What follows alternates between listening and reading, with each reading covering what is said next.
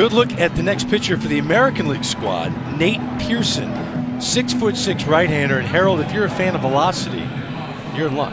He hit 104 miles an hour. Well, that one's right there at 99. 102 miles an hour. Sabi, the White Sox.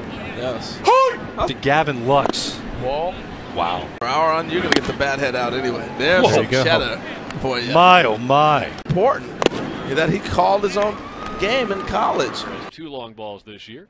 0-1 breaking ball drops right in there, a called strike. But 0-2 pitch is swung on and missed. He pulls the string and gets Now his he third backs K away. of the night. And the 1-1 to Nunez is cut on and missed.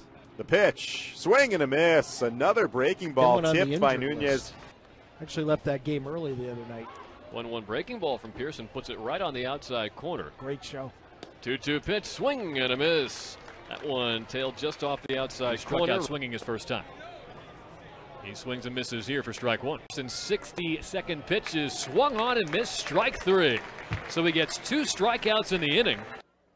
0-1, swing and a miss. Boy, good fastball. 98 that time. Pearson's 0-2. Swing and a miss. He got him 99 that time on the radar. Pearson helping people strikeout. out. And if they do want to make it A liner right back to Pearson.